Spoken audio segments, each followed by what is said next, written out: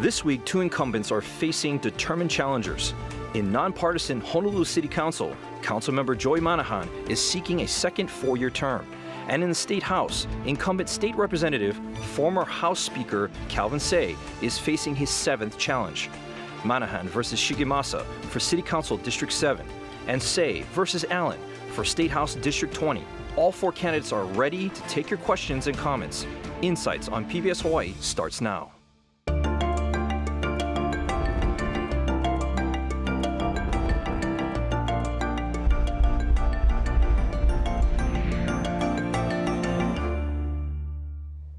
Aloha and welcome to Insights on PBS Hawaii. I'm Mahialani Richardson.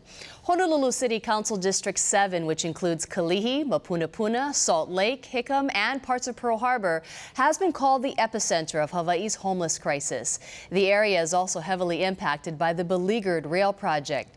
Tonight, we'll hear from incumbent Joey Manahan and challenger Chace Shigemasa, the two candidates hoping to tackle those issues on the Honolulu City Council. And then Democratic incumbent and former House Speaker Calvin Say and longtime challenger Republican Julia Allen will join us to talk about the issues important to House District 20, which includes St. Louis Heights, Palolo, and Kaimuki. We hope you'll participate in tonight's discussion. You can email, call, or tweet your questions, and you'll find a live stream of this program at pbshawaii.org. Now, don't forget to call in your questions early for the candidates for Honolulu City Council District 7, since it'll be featured only during the first half of the program. Now, prior to tonight's show, there was a random drawing that determined the seating order and the order that we'll use throughout the program. Now to the candidates. Chace Shigemasa has been involved in politics since 2010 and has worked as a legislative aide to State Representative Linda Ichiyama during the 2011 and 2012 sessions. In 2014, Mr. Shigemasa ran for the Oahu trustee seat in the Office of Hawaiian Affairs but was unsuccessful in his bid. Mr. Shigemasa is a business telecom specialist at Hawaiian Telcom. He's also a field supervisor for Omnitrack Group and a driver partner for Uber.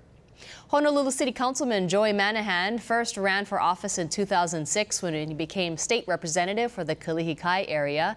In his capacity as state representative, he was the chairman of tourism and served as vice speaker of the House of Representatives prior to running for a seat on the City Council in 2012.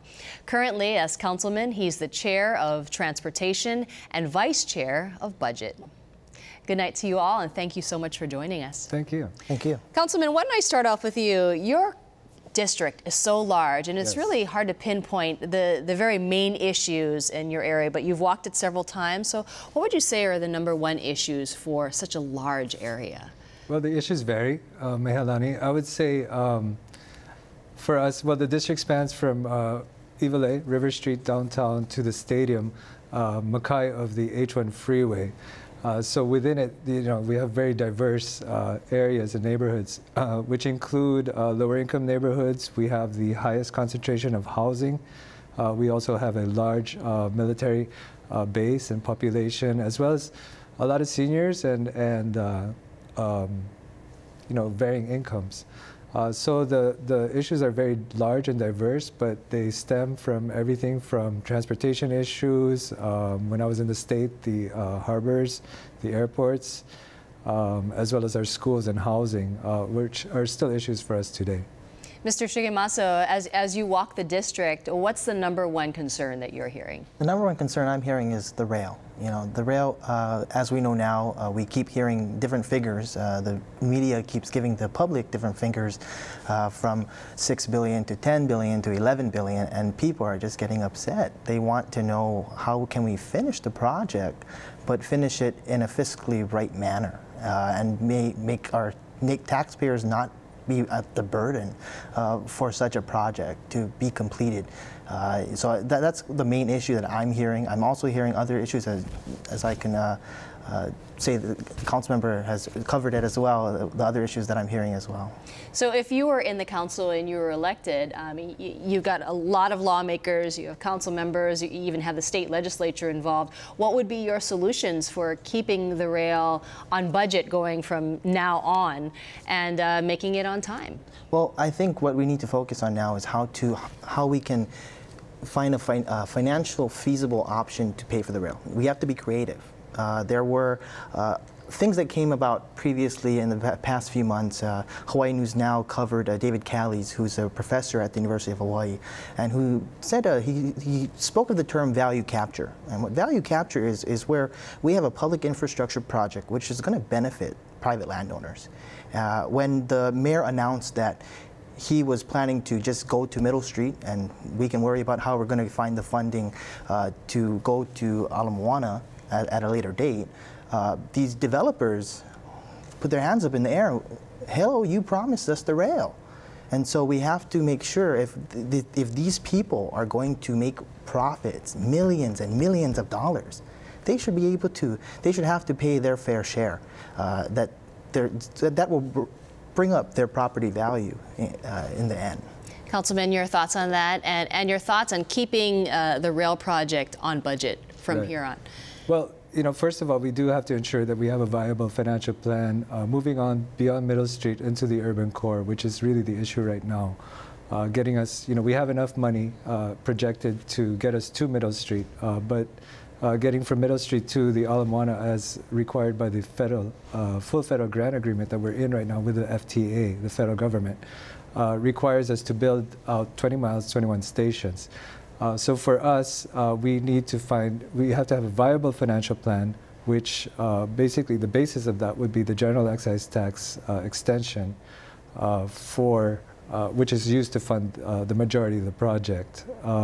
Beyond that, we also have, for us to be able to keep the federal funds without having to pay back the federal government, we have to complete, as I mentioned, the 20 stations, and I mean the 20 miles and the 21 station commitment that we made years ago and that the people voted for. So with that, I think to Mr. Shigemasa's point about value capture, I think it's a good idea, but in terms of filling a deficit, I'm just wondering how much we can give away to developers and to be able to make up $1 billion deficit. So I think we would have to give up a lot of land, and we may be giving up a lot more than what we bargained for in that kind of circumstance. But we should be open to working with the developers and public-private partnerships. You know, everybody talks about this tax extension, but state lawmakers, many of them just shaking their heads saying, you know, we can't continue to fund this project. So how would the City Council work with the legislature on that? I think that's a very good question, Mahelani. And I think the last time when the city went to the legislature, I don't think we went there prepared enough. We went in there with the wrong numbers. And you know, and understanding, having served in the legislature, you know, I would be concerned too. And so, in meeting with the House leadership and just very recently met with the House Speaker and Senate President, what they want to see is, again, a viable financial plan. What is the city willing to give up if we are to extend the general excise tax? You know, what would it take in terms of property taxes? They wanted to see us at least run the numbers to show our sincerity and our commitment to the project.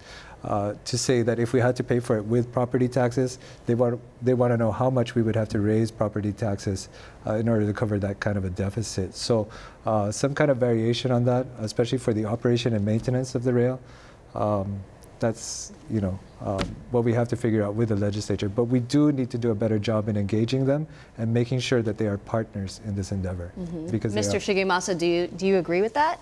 I agree to a certain point. As the chair of the Transportation Committee, I think more should have been done previously in the past by Councilmember Manahan in regards to trying to find different effective ways to fund the project. You know, we're now where we are today, and what has been done in the previous years at the Transportation Committee, I understand HART is semi-autonomous, but the Transportation Committee of the City Council should take an active role in trying to help fund the project or looking at various creative ways to fund the project, rather than just to look into raising the general excise tax.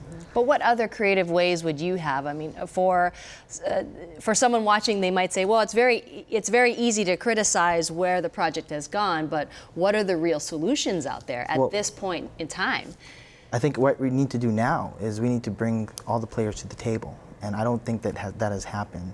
We need to bring everybody to the table, all the experts, and we need to figure out how we can fund this project. We need to consult the FTA better. We need to go and talk with the other governments, city governments that have built these type of projects and that were successful, and to see how we can model what they have done and how we can do that to build our project and have a successful Honolulu rail transit. You know, another big issue for the district is homelessness. I know you hear it constantly from many of the voters in the district. And you've advocated for urban rest stops and hygiene centers. How would that really help the problem of homelessness? Well, I gotta admit, urban rest stops is not a housing solution, but what it is, it's a stepping stone and a tool to get people into housing. But what urban rest stops do is basically provide free showers and free laundry services. Anyone can come in and basically take a shower and sign up, take a shower and then do their laundry. I think that's critical, especially with the lack of housing that we have out there. There's a lot of people who have to live on the street. They have no choice, but they don't have bathroom facilities. And so what we see is people camping out near our waterways, Kapalama Canal.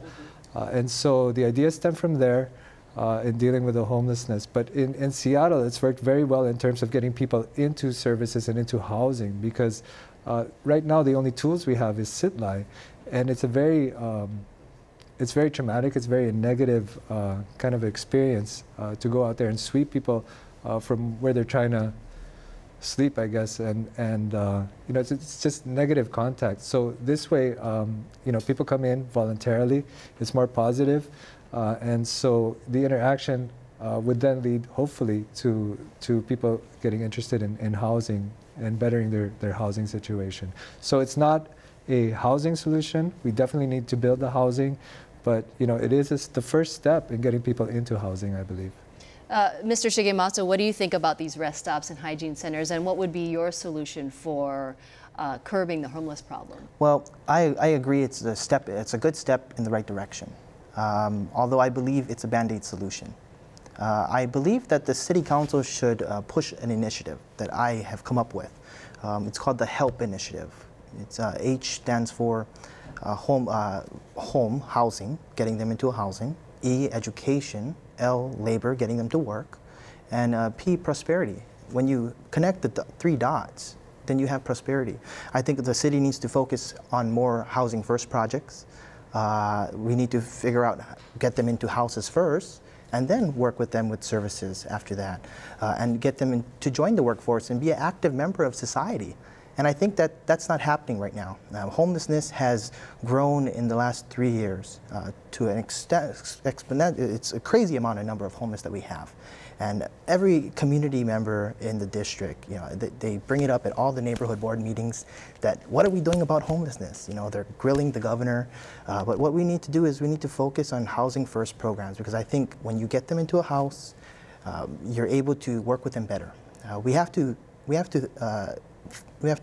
come to a sense of knowledge that each individual and family who is homeless has a story. You know, everybody's different. There are different reasons that they're on the street. Either it be the financial problems, either it be they lost their home, or either be they have drug addiction. So we need to put them in housing first, and then we can focus on finding a solution to what services they need, and get them on the road to prosperity. You know, some people have advocated for managed camps. Where would you stand on that? I think that would be a good idea to do. I mean, I've heard talks of another camp in the Sand Island area, but we need to definitely discuss with business owners and the community as to where to put such a camp. Because every community at this point in time is saying, not in my neighborhood, and so we need to be more compassionate. Mahealani, I wanted to also say that I don't believe the sit and lie ban is the compassionate way to go about do things. I believe in compassion without disruption.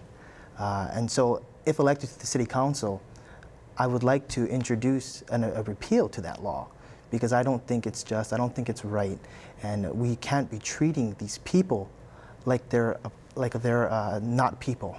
And so these are people who have lives, and we need to work with them. Councilman, would you support a repeal of sit-lie? You know, unfortunately, Mahelani, it's not our first choice. You know, again, it's a tool, it's a necessary tool, and it's a very unfortunate. But you know, without sit-lie, you know, the Waikiki district, which is our economic engine, would again be subject to illegal encampments the way they were at Kapilani Park. And it'd be terribly hard to market our economic engine to our visitors, and you know, it'd be, I think that this, you know, we were getting a lot of complaints from the visitors, and it was very unfortunate. But you know, that's where the sit-lie really stemmed from, and the need for it. And it wasn't something that we really wanted to do. We understood that, you know, housing is the ultimate solution, but you know, when you're 19,000 units behind, from experience in dealing with the you know, all the red tape that we have in government, you know, you got to break down the red tape. You got to centralize the funding within either HHFDC or the Hawaii Housing Authority, so that developers can tap into city and state funds, and we can put out these low-income housing projects on a regular basis through an RFP process, and really break down the you know, the bureaucracy and the red tape that it takes for us to build the housing that we need.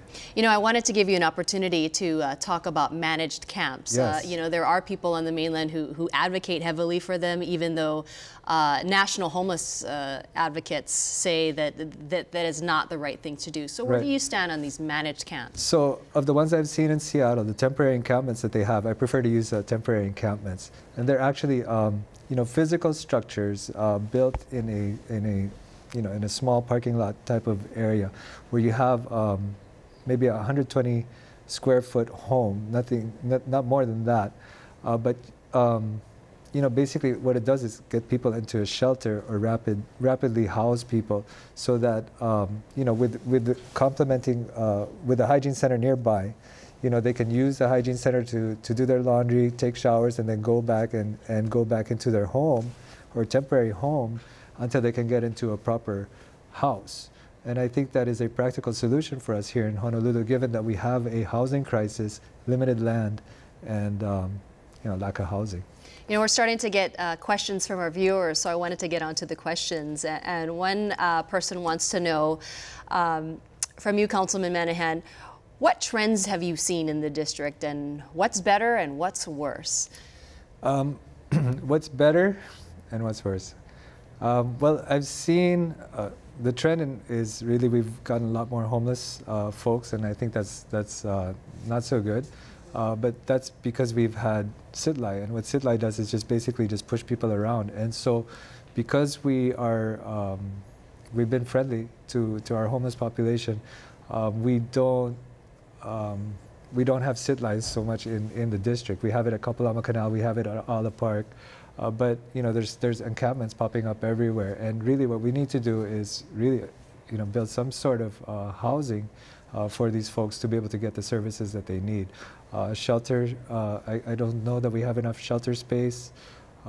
We may from time to time, but really I think it's a lack of housing that makes it so prevalent. What about what's better in your district have you seen over the years? Well, I've seen a lot of the improvements. We did the Farrington High School remodernization. That's amazing. So that's well underway, and Farrington High School is getting remodernized through a master plan that's going to take a few more years to build out. But you know, you can see the immediate improvements in the field right now that's happening, and in the buildings A and B, which we started in 2010.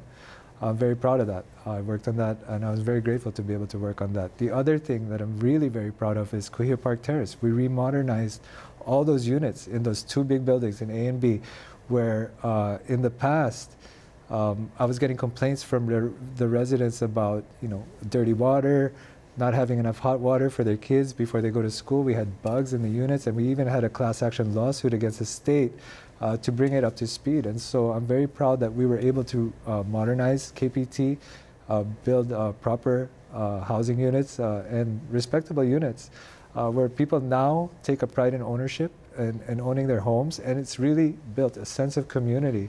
I think the community's gotten a lot better in terms of less crime, and people just having a place to live in that, you know, they're proud to call home. And I think that's very important. Mr. Shigemasa, what's one thing that you're particularly proud of in the district that you've seen happen over the years, and what's one thing that you feel has gotten a lot worse? Well, I'm really happy with the roads. You know, we all see the roads that we drive every day are getting repaved. You know, that's one of the greatest things that are happening. Now, I agree with the council member that homelessness is an eyesore in our district, and we need to create viable solutions in order to address that issue. Let's talk more about transit-oriented development. Moses from Nanakuli, outside of your district, has a question for you both. But he said, why isn't the City Council considering more transit-oriented development near Ala Moana? Your thoughts on that, Councilman? Oh, we are. We actually had a zoning and planning meeting today. So there's there's new developments going up in Ala Moana all the time. There's a new hotel being proposed right on the corner of right in front of the convention center, where you know, it's going to be the end of hopefully the 20 miles, 21 stations, and increased ridership. But you know, there's going to be a new hotel there that's being proposed, as well as condominiums, and along with that, some affordable housing tied to that. We also approved another project close also to Ala Moana, 300 affordable housing units that are going to be built by Sam Koo. So there is a lot of transit-oriented development. There's a lot, and it's very transformative. Where it needs to happen for us is in the corridor between Middle Street and Ivalai, where we can really maximize on those opportunities. There's large swaths of land there from Bishop and Castle and Cook, where we can really develop, you know, substantial housing and new opportunities for everybody. Russell has a comment, and he says that the reason for the homeless problem in Hawaii is the lack of rent control. Seniors cannot afford increasing rents. What would you say to Russell, Mr. Shigemasa?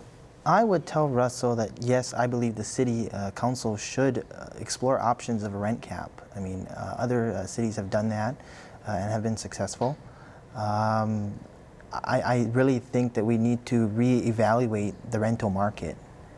We can't have everybody on assistance, supplemental assistance, just to afford to live in Hawaii.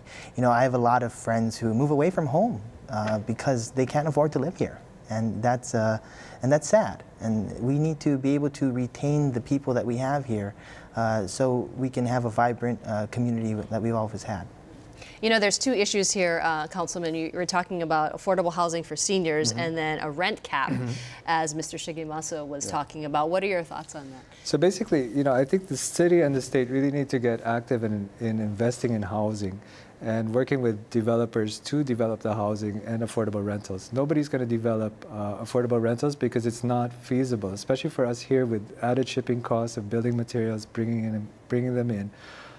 It makes the cost of development much higher.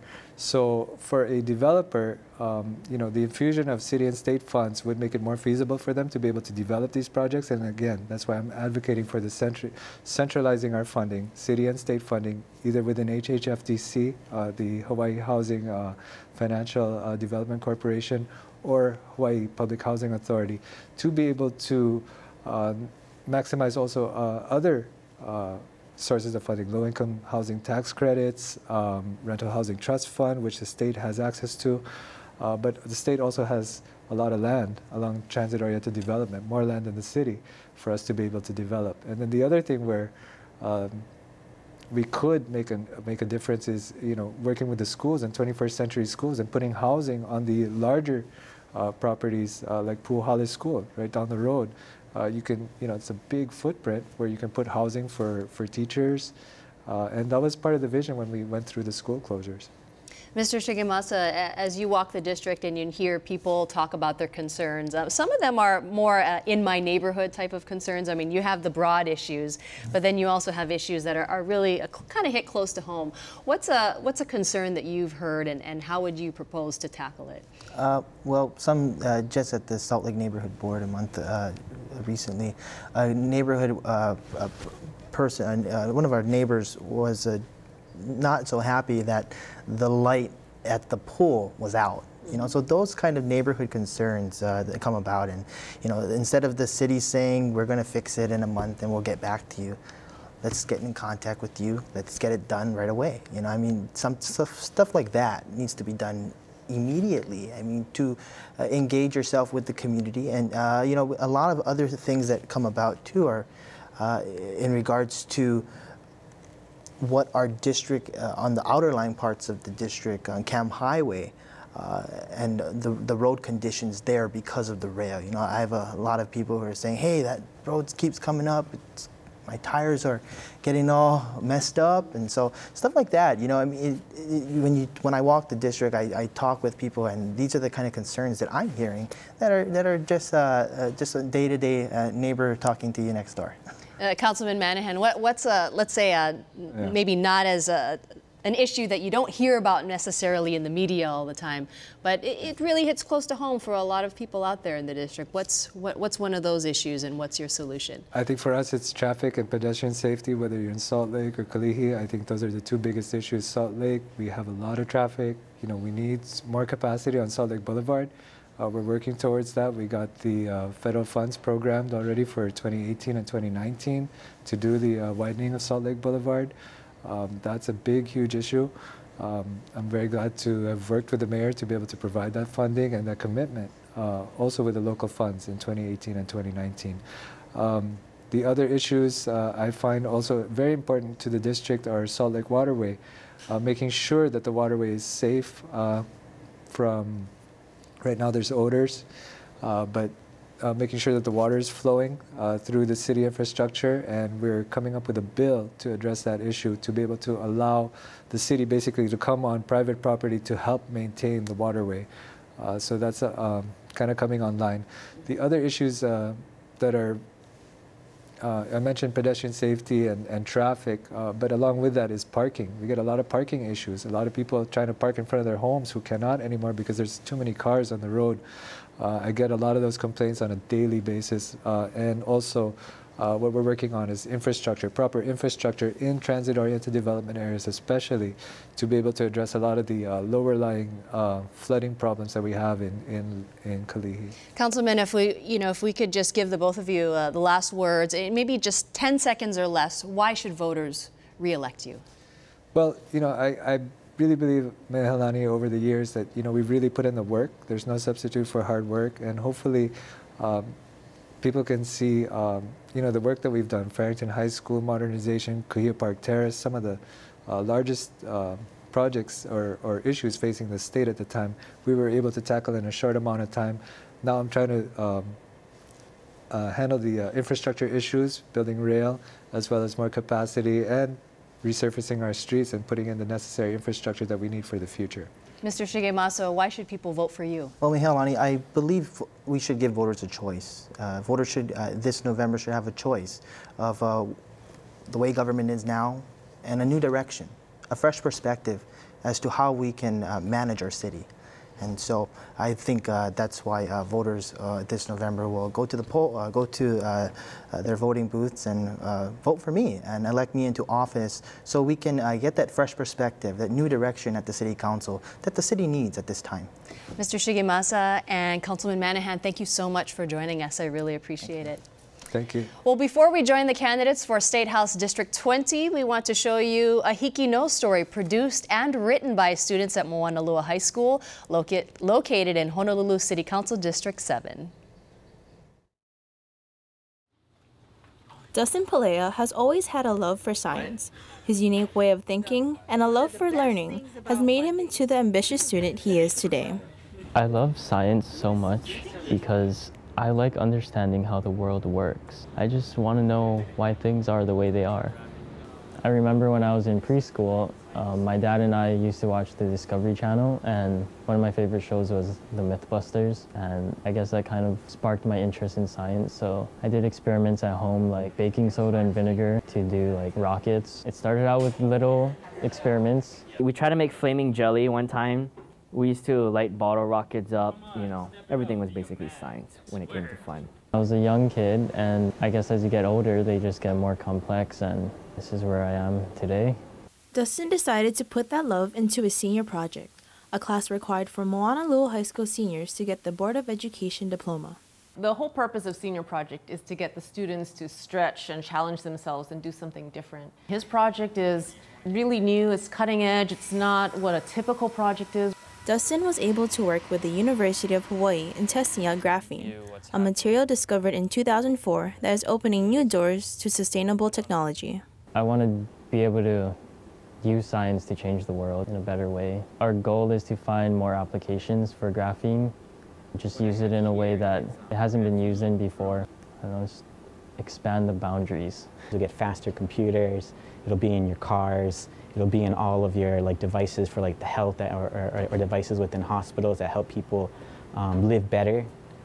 It'll be everywhere. It's a privilege having Dustin here. The younger you are, you kind of have this innovative mind. And that innovative mind, you come up with ideas all the time. Well, it's really exciting to see any student, any young person make an impact right away, or at least contribute to the effort. And who knows where he can go. He's almost going to be able to write his own career. And while he's pushing boundaries in the scientific world, Dustin is also using his project to change himself. I've always wondered if other people were doing the same things as me. I guess through Senior Project kind of forced me to get out in the community. My advice is just put yourself out there. There's people like you. And while Dustin's determination will inspire those around him, he will continue pursuing his dream to one day change the world. I'm Adara Pineda from Honolulu High School for Hikino. Welcome back. We're now joined by the candidates for House District 20, which includes the areas of St. Louis Heights, Palolo, and Kaimuki.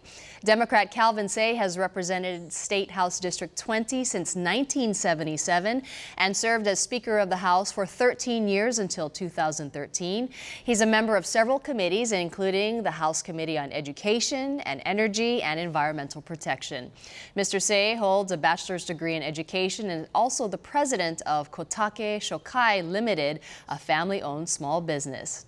And Republican Julia Allen currently works as a legislative aide for State Senator Sam Sloan and has previous work experience in a family-owned retail business. Her community service includes work with the Palolo Lions Club, Neighborhood Board Number 5, and the Hinamaka Board of Directors. This is Ms. Allen's 7th run against Representative Say. Now, before we begin our discussion, let's take a look at the demographic breakdown of House District 20. State House District 20 is made up of 27,132 residents from the communities of St. Louis Heights, Wilhelmina Rise, Palolo, Maunalani Heights, and Kaimuki. The median age is 43 years. The racial breakout alone or in combination is 34% Caucasian, 67% Asian, and 22% Native Hawaiian or other Pacific Islander. There are 6,012 families in the district. The average household is made up of 2.9 persons, and the median household income is $72,434. 92% of the residents are high school graduates. 39% have earned a bachelor's degree or higher. The median value of an owner-occupied housing unit is $691,200, and the median rental is $1,406 a month. Now, during the introduction, when I talked about you running 7 times against Calvin Say, you kind of looked at each other and gave a little chuckle. I know you know each other very well. When someone asks 7 times, what makes you think you can win this time around? Well, what's important is actually being out there running and having a voice in the community. I think it's what people are looking for, is that they know that there's another choice. And so why should people vote for you when Calvin Say has been in office for such a long time? I think it's time. We do have new people there.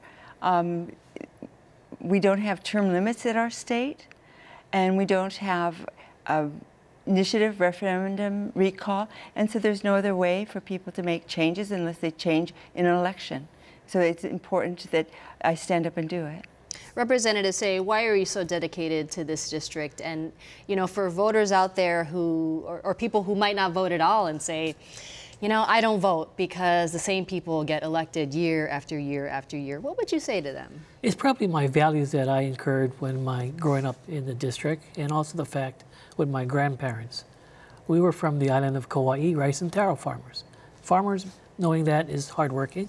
But more importantly, when my parents moved to Palolo, that's when I really began to appreciate and understand the dynamics of the district that I was born and raised in. A very good case in point is that I grew up with a lot of friends from Palolo housing. These individuals were the low income residents and families. And I'm very proud to say that a lot of them today are very successful. And one of the families was John and Ernie Cruz and Guy and Desiree Cruz. My point to you is that the values that they have shared with me makes me feel really, really compassionate in addressing the low income of Palolo Valley, middle class income of Palolo Valley, to St. Louis Heights and Willamina Rise, the higher income. So you got an extreme. And my idea was how Calvin Say can bring it all together. Ms. Allen, what values do you bring to the table, and what do you feel are your best attributes if you're in office? Well, I have worked at the Capitol for a long time. I do understand how it functions. I've worked as a legislative aide both in the House and in the Senate. And I understand the functioning probably just as well as Calvin on that level, though he's obviously been in leadership. But there's an understanding of a view that's more conservative, willing to speak up.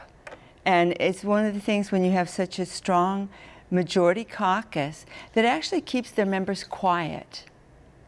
They're less likely to speak up. And I think we're looking for somebody now who is able to do that, to be independent, a different voice. Representative, do you see, let's say, diversity within the Democratic Party, within your own caucus? Oh, yes. From the progressives to the liberals to the conservatives, yes, there is. And I can very honestly say that maybe that was one of the reasons why I did not get reappointed as a speaker. I can truly say that I was trying to do my very best on behalf of the Keiki in regards to the unfunded liability of the state of Hawaii, in regards to the pension and to the health fund issue. It is an issue because, like I say to a lot of families as I do walk the district, out of every dollar, 75 cents is already earmarked for salaries, pension contribution, health fund contribution, and finally, debt service. The more bonds we float, the more we have to pay on the debt, just like taking a loan out of a bank. You know, you mentioned losing your leadership position. What did you learn from that experience? What I really learned is that you have the highest regards and respect for your members. They're all coming in idealistic sometimes that we can do the changes so rapidly. And sometimes they get caught up that, yes, let's do it now and don't worry about it afterwards. I've always tried to share with them it's going to be awfully difficult. Why? When a legislation is passed, as an example, think about it. Last year we passed medical marijuana. Where are we today? The Department of Health is having a difficult time in the execution. We don't have the staffing for the laboratory. We don't have the individuals that's going to be doing the security. We don't have the resources that we were supposed to put last year or appropriate funds last year to implement it. Ms. Allen, you know, Representative Say mentioned medical marijuana. It's already in place. You have a lot of business owners who are now trying to figure out the dispensary issue. If you were elected, how would you handle medical marijuana moving forward from now on? It is a very difficult issue. I think what Calvin mentioned is true, because we pass laws without really the understanding of what is going to be required to make that function. And because generally when you look at the medicine, you look at it's handled by a pharmacy, it's measured, it's controlled, and there is no way to do that today with how we're looking at medical marijuana. It's a very difficult thing because you'd have to have control on the growing, the conditions, and the end product. And I think we lack that ability. We're starting to get some questions from our viewers, a lot of questions actually. And one viewer wants to know about overtime abuse. What would you do about overtime abuse in terms of our government workers? Overtime abuse occurs when we don't have the staffing requirements by contract. What we really should be looking at is that the abuses occur when we have this highest 3 years of one's salary is based upon your retirement. So as an example, if an individual with the Department of Public Safety is making $50,000 and he and his friends decide to say, you're going to be retiring in 3 years, why don't we get you some overtime so you hit the $75,000 threshold. We have tried to address it and we are looking at it very carefully and also negotiating it very carefully with collective bargaining, the executive branch and the legislative branch. Ms. Allen, is this the right way to go? Well, I think that the bigger problem really in overtime is the fact that we pay people even when they haven't worked, and the bigger loss is actually being people paid and then we can't collect what they got paid. That is where DAG's had a serious problem that's been ongoing for a number of years. And people look at overtime instead of where the bigger losses are that we aren't able to collect.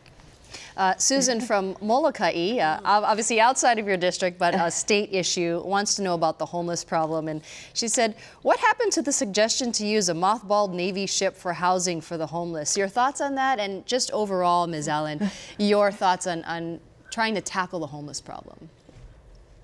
My overall thought on the homeless problem is we tend to look at it like that way, as one big group of people, and it's not. Instead of breaking it down to who is homeless and really identify them, who is sheltered, not sheltered, and why, and what are the services that specific person or a group of people need. We need to break it down further, and we need to have a more comprehensive look where we bring in government at all levels, agencies, whether it's federal, state, in the city and county, and bring in the business groups who are actually impacted by it, and the social service agencies, so that they all have an input. It needs to be a more inclusive approach to it than what we're doing right now. Representative, I think the point that Susan from Molokai is getting to when you're talking about a mothballed Navy ship is putting homeless in a segregated area. Would you advocate for that, or what would your solution be? Well, my solution, and it's not just my solution, a group of members of the House introduced the omnibus bill. And this omnibus bill dealt with the preamble of the issue of homeless. That's one. The second point was that we had to find a dedicated source of funding. And that dedicated source of funding was increasing the conveyance tax. Number three, a committee that is set up with legal minds in addressing the civil rights of the homeless versus the general public at large. You have to address this because it is always after the fact that the county or the state is sued in court. What do you do with the debris or the clothing or the tents that we accumulate? Do we store it now? And I think we have to store it. Fourth, we're supposed to address the issue of also having a yearly summit. Give the people of the state of Hawaii a status report. Come up with a summit so that people can participate. And fifth, the thought would be, how do you get homeowners to open up their homes? And that is an issue that I think collectively we all have to work together in a comprehensive manner rather than targeting it and coming up with silos. So that was the approach. Ms. Allen? I see that it's very difficult if you take a large group of homeless people who are homeless for different reasons with different problems and put them all in one place. Because some people may be homeless because they're drug addicts, they may have mental health problems, and you go and put them all in one place and you're not solving that problem, their specific issues. We have an interesting question from Dean Hammer, and it's really a social question for both candidates. What is your stance on accommodations for transgender employees and citizens in Honolulu? What about locker rooms, bathrooms, etc.? Your thoughts, Representative? But from a very simplistic point of view, private bathrooms for all private individuals, meaning transgender. It's just that one bathroom for one individual going in. So you'll have to have more individual bathrooms rather than a urinal or something like that, just private bathrooms per person. From a cost perspective, is that realistic? I would say it could be, and it would address the civil rights issue that we're talking about, because you'll have a lot of people who are very disturbed with transgender being in a particular sex bathroom. So having individual private bathrooms would be my approach to this particular issue. Ms. Allen, your thoughts on transgender accommodations? I think the issue has been overblown. That in general, if you break it down, do lesbians want to go use a boys' bathroom? I think not. I mean, and you break down the groups. What it comes down to is somebody who really is truly transgendered. They have changed their sex now. They have, and they would be using the one that's appropriate to them. So I think we've just made a problem that maybe didn't exist. We have another question about low-income residents, and you know, the concerns about, there's concerns about affordable housing and basically access. How would you help low-income residents in your district? The bigger problem with our low-income residents is keeping the cost of living in the community so that they can stay there. Our community is older, and there are a lot of elderly people, and they want to be able to stay in their homes. So it's more those, how do you make it possible that they can afford to stay there and be cared for in their own homes? I think that's the bigger issue that we're facing. Mm-hmm. Representative Say, you've advocated for giving more support to caregivers. Yes. How would you do that? At this point in time, first and foremost, in addressing the question, you would have to find state property that is available.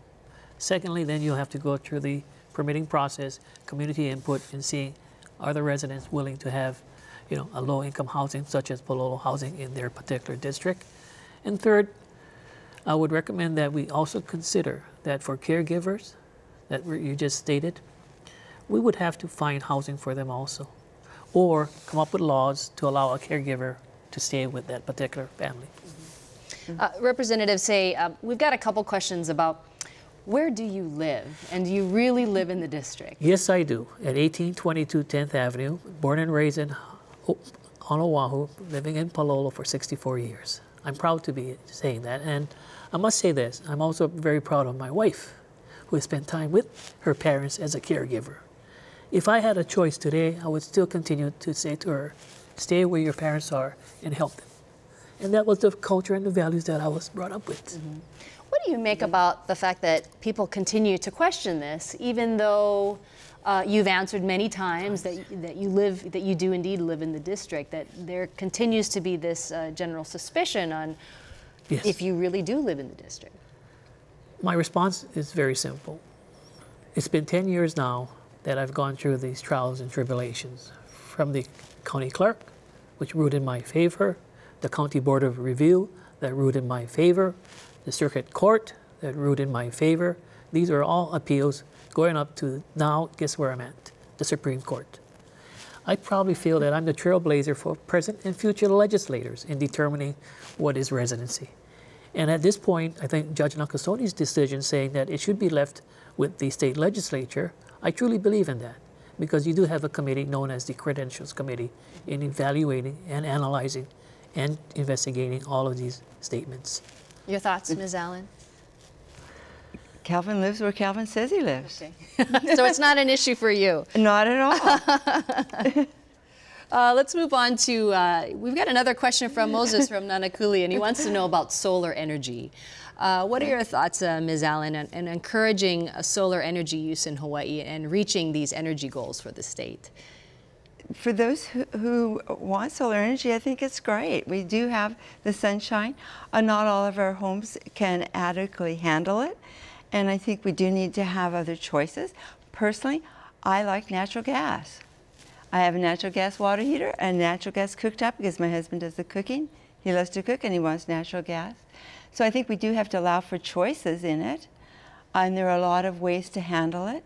But I'm definitely in favor of those who want solar having it, yes. You know, on a broader level, Representative, yes, these energy goals are very, very high. Can the state meet these goals? I would say they're ambitious, okay? And they're just goals. Goals that we want to achieve within that deadline of the year 2020, 2030. The thought is that if we can move towards that goal, that's where we're improving the less dependency on fossil fuel. In regards to solar, it is a great source. It is a great source. And the question will be in the next decade, how do we address this extra energy that is being generated during the daytime? And that is the storage batteries. I think someday what we should be doing is that if we are going to be at the state of the art in achieving the goals, maybe for condominiums and apartments and public housing, storage batteries will be part of their overall component as far as the planning and permitting. Adrian from Kaka'ako has a question about the economy, and Adrian says, what would you do to make the Hawaii economy work for young people so they don't have to leave the state? There's this issue of the brain drain. Representative? That's a very fascinating question because sometimes the general public doesn't want change.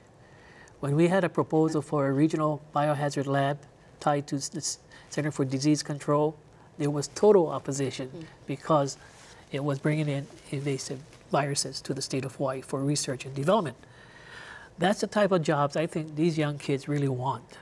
Other areas that we should be looking at very closely is robotics, and also for future in the virtual reality area of the production of theater, media, etc.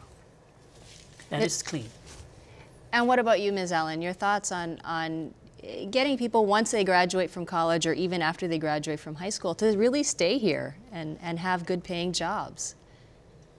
What we need are more small businesses, allowing people to develop new ideas to support that. It's very difficult for people to get a business started here. And though my husband and I have had our own businesses, I also know the difficulty it is in trying to employ people and all the regulations that we have involved in it. But we need to support younger people starting out and finding ways that they can be funded. The one thing about our culture is we tend to really jump on a lot of the new technology. The one reason the digital phones were first tested in Hawaii is people here accept that very quickly. We accepted the bank machines before any other state did on a different level. So I think it's a good place for that kind of development. What about, if you can expand on that, Representative? Where would I expand on that particular area would be the area of agriculture. Why agriculture? It's because you are utilizing your land, you're preserving your ag land, but more importantly, you're producing something. The blemish crops that we have, you could make it into something else as a value-added product. But it is just one segment out of many that we are discussing because we have the most brightest kids here that do want to come back. In the medical profession, it's another area also that we are trying to get the best and brightest to come back. But the difficulty, like I shared with some of our constituency, is it tort reform, medical malpractice insurance? All of these come into play as making it obstacles for these individuals to come back. I wanted to move on to one of the proposals from Governor Ige, and he said he will once again propose to increase a series of taxes. There's the gas tax to pay for state road projects, which are sorely needed. What is your stance on these proposals? If he's looking for 35 to 40 million to replenish the highway fund, my thoughts would be to just take it out of the general fund. No matter how you look at it, you're affecting the consumer in one form or a matter. The tax increase will affect the consumer. Just take it out of the general fund, which is the general excise tax. Ms. Allen, would you advocate for these increases? No, I would definitely oppose those. The bill that failed this last session, it was to raise 50 million over a 2-year period. That's 25 million a year. And right now they're about to spend 19 million just doing a test on having a mileage fee instead of a gas tax. And so we're throwing money one place that seems unnecessary and also ends up double taxing a lot of people. And so, yes, I would oppose it. We also right now have federal funds, matching funds, that we're failing to use on a timely business, and that is a much larger number. What we need to do is use the funds that we have more effectively, because I think the number is 450 million. Calvin probably knows the number better than I do. What's that? That they have are really not using appropriately on a timely basis. We had a couple more minutes left, and I just wanted to get to the last topic of rail. Yes. And Ms. Allen, would you support an extension of the Oahu 0.5% excise tax surcharge to finance now this continuing rail system? No, I think we would be throwing more money into a big dark hole. That every time we extend that fee, what's happening is that it's just becoming such a costly project. We're never going to be able to totally finance it. We're going to end up stuck on paying for something that we can't afford to even maintain. How would you vote Me? if that came to your desk? I would probably have to support it once more. And what I would say to the general public is this. The federal government has already stated for the record that if you don't continue on with this project, we may punish you by asking that you return the 1.9 billion. So the choice for the general public, here we're chasing 1.5, and we have to, if we stop it, you're gonna, it's fine, but you're gonna lose that 1.9 billion that they had given the state of Hawaii.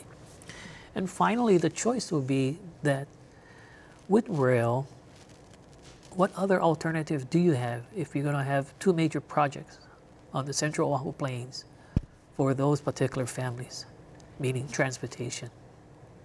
What is it going to be like when I watch the news in the morning that one accident may create a gridlock? And this is just another option or alternative, and for me, it's similar to the super ferry. Well, Representative Calvin Say and Julia Allen, thank you so much. Super ferry, another topic for another day, but we appreciate you being with us tonight. You're very welcome. Thank you. Well, next week we'll hear from the candidates running to represent State Senate District 19, which includes Eva Beach, Eva by Gentry, Iroquois Point, and a portion of Eva Villages. Can Democrat Will Espero hang on to the seat he's held for 14 years? Or is this the year for Republican Kurt Favela to take over? Then we'll talk about a charter amendment up for vote in November that would extend term limits for Honolulu's mayor and city council members. It would also add term limits for Honolulu's prosecuting attorney. That's next week on Insights on PBS Hawaii. Thank you so much for watching tonight. I'm Mahialani Richardson. Ahui ho.